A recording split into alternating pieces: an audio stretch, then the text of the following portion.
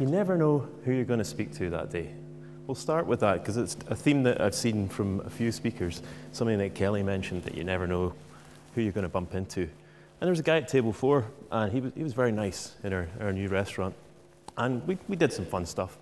And then found out he was one of our Jack starters, which I'll explain about shortly.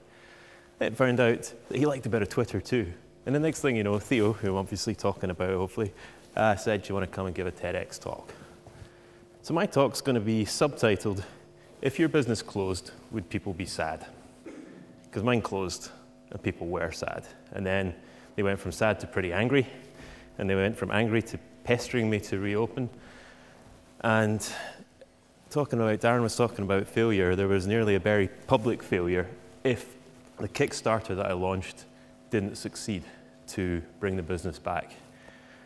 So if your business closed, will people be sad? I'll come on to the Kickstarter shortly. But why burritos? If we're talking about going from here to there, why burritos? I'm not a chef. I mean, I am now. But I was a runner. I mean, yes, kind of 4 stone thinner than just now, but I used to run a lot. And I was training in Colorado, and you could get a burrito at the end of your 20-mile run.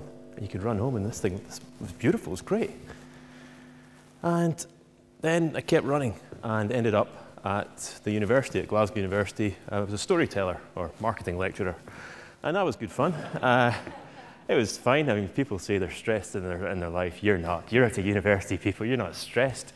I didn't go in for 3 years, and they didn't notice I was gone. I was running a restaurant. They paid me more every year. Then they paid me 9 months' salary to leave. It was beautiful. But anyway, at the university, I was promised promotion. I'd done a good thing. I'd won a thing called the Queen's Award for Enterprise for the university. It's based on my sort of doctoral research. You could have the Queen's Award for a degree program. And senior lecturer, here we come. Promised it, and then it didn't happen. And the Queen's Award's a big deal. You go to Buckingham Palace, you get the handshake. It's fantastic. It is really a really special award, the top business award in Britain. And I didn't get the promotion. And I had my annual appraisal. And I said, look, I'm really demotivated right now. And the chap who was the acting head of department, Professor Robert McIntosh, you're now in a TEDx talk, he looked at me and he said, I said, I'm really demotivated. He said, why should I care about that? And I'm not the guy then that I am now. And I put my head to one side and I said, because you're the manager here? And I walked out of that room and I said I didn't go back for 3 years. I went in, did the absolute minimum, and took off. And that burrito idea, that thing that had been bugging me for years, not 100 yards from here, Subway. We used to sit up there in 2005. We'd done 20 miles on a Sunday morning, eating a Subway going, this is crap, why can't we have a burrito? Well, you can now. You don't have to run 20 miles. I obviously don't. But you, stop laughing. You can do that. And the restaurant, I didn't know how to run a restaurant. Here to there, I didn't even know where there was. But we figured it out. We worked damn hard. And we talked to people on Twitter, especially. Lego Jacks is built on talking to people like Martin, that I've known since 2010 on Twitter. And we created a reputation for being responsive. We won the Observer Cheap Award for Scotland, UK runner-up. We got a huge UK Social Buzz Marketing Award because our customers made music videos about us. Now that's odd, and they're pretty good videos. And Ian Rankin was in one of them wearing a Santa hat. I mean, I might have been drunk that day, but there was some odd stuff happened. And everything was going okay. And in 2014, there was a leak started, and it went on for 17 days. And every day you knew what was happening. The ceiling was going to come down. We knew it was a shower upstairs because you can tell if the water goes on and off and you phone the students, there's someone in the shower, yeah. It's a new twin shower with a leak in the waste pipe. Nobody would do anything. The people that I reserve my most anger for is the council because they're meant to intervene in such a situation. Did they? Nah. The caseworker who was assigned didn't contact me once. And after 17 days, the ceiling came down and I went to a senior accountant. I said, here's the books, here's where I'm at. What do? All the stock that we had the biggest amount of stock in the restaurant ever because Billy Connolly was due to start playing some gigs at the Usher Hall. And we had loads of bookings. We knew it was going to be a great time. And we were screwed. So the accountant suggested a voluntary liquidation. That's fun. Talk about failing, Darren? Yes, sir. down we went, and the staff thought they were coming to a meeting for come back to work. So yeah, here's the senior accountant, and we're down the road, because at least liquidation protects the staff's pay and holiday pay, and every last penny they will get if you do it that way. So it was an expensive way of saving our reputation. And it wasn't a lot of fun. Sitting in the pub one day with my pal Dr. Phil. People keep talking about a Kickstarter. What are we going to do? What are we going to do? Well, I'd had a few drinks. I was like, well, I'll send Ian Rankin a message. We'll see if he'll help. Didn't hear anything. Really, okay. Bit drunk, shouldn't have done it. So following morning, 5 to 5. On the way to the airport, happy to help. Ian, brilliant. Okay. So Dr. Phil wrote the script, and hopefully if you've got 3 minutes of boredom later on, you can watch the video for the Kickstarter. And it was really cool, because Ian read my eulogy in the graveyard down at St Cuthbert's, just near the old Illegal Jacks. And he was funny. He was really, really great.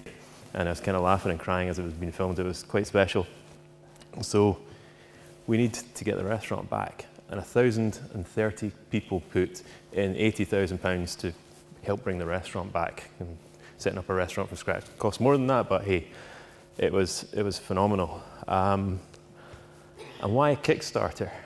Well, here's the other thing. You're all hearing about how the banks are going to lend and stuff. No, they're not. Hi, Santander, it's me. Been with you for 5 years. Going to reopen. Can you help? No, it's a new business. No, it's not. It's an existing business. It's technically a new company, but it's not. It's an existing business with customer base, suppliers, chain, all the rest. Nah, we don't do that kind of thing. Okay, cheers. Spoke to one or two other banks, not really interested. The government's lending circle thingy, nah. Be years filling out the paperwork. Kickstarter. Everybody kept saying do a Kickstarter. And so you put it out there. We've got this great video to launch it. I was on the, what was that, Fountain Bridge show. Oh my word, that's professional, but pretty good fun. And it didn't work, the Kickstarter. People got excited, but it wasn't working. And I was told by one of my friends, he's like, you're gonna fail. I was like, yeah, I can see that.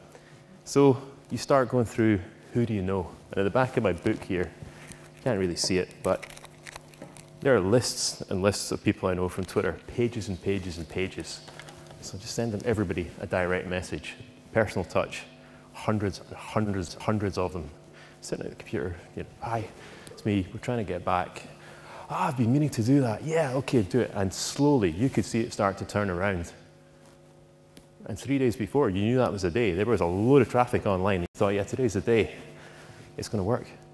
And it worked, and then it went through the target. And it was awesome. It was absolutely superb.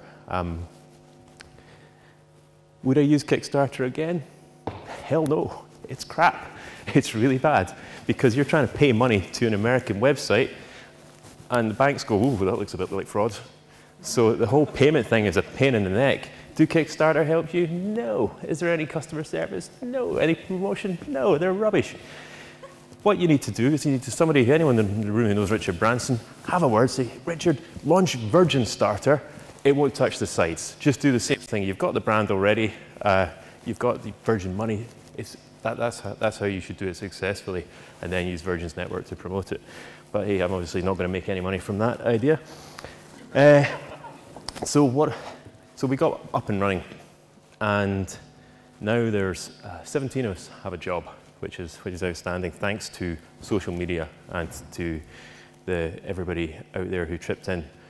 It's been pretty brutal the last few months, I'm not going to pretend. I mean, January, February, people aren't going out to eat, the weather's been a bit crap, and you're trying to break into a new lunch market, because lunch is a 5-minute walk, and we're now over at St Patrick's Square.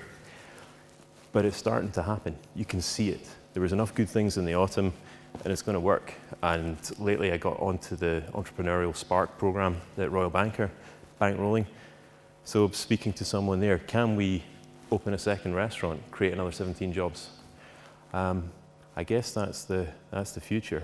And that's my there over there. I'd like to create a bigger company. Making payroll every 8th of the month is pretty special.